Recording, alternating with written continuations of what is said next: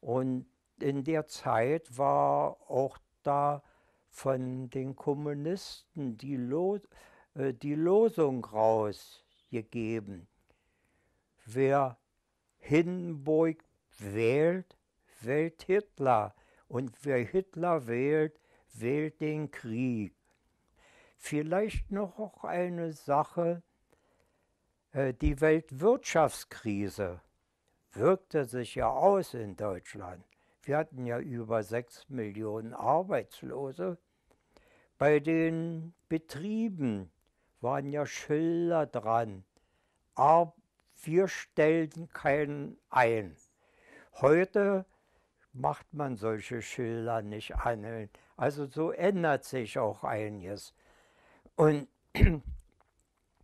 die Unruhe, ja, nicht? Jugendliche vor allen Dingen, die keine Arbeit hatten. Nicht? Und das führte auch dann nachher zu Radikalisierungen. Es gab ja in dieser Zeit auch viele Morde. Politische Gegner wurden ermordet. Wir haben so etwas auch erlebt. Wir waren mal unterwegs, sind wir auch von SA-Leuten überfallen worden. Auch dann hier so ein anderes Beispiel. Wir hatten 1932 mit den Kindern von Fichte eine Ferienreise gemacht nach der Ostsee. Und in der Zeit wurde ein Ferienlager von SA überfallen. Das war von den Kinderfreunden, das war von der Sozialdemokratie. Und da sind Kinder und Erwachsene auch verletzt worden bei dem Überfall.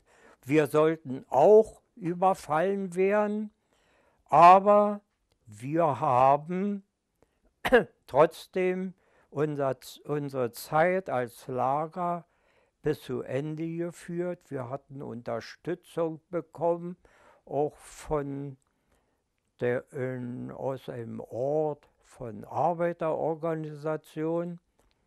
Und ein Glück, dass da kein Überfall kam. Wer weiß, was das für ein Prozess geworden wäre. Hitler, dem wird durch Hindenburg die Macht übertragen. Und die Arbeiterbewegung war so gespalten, dass keine einheitliche Gegenwehr zustande kam.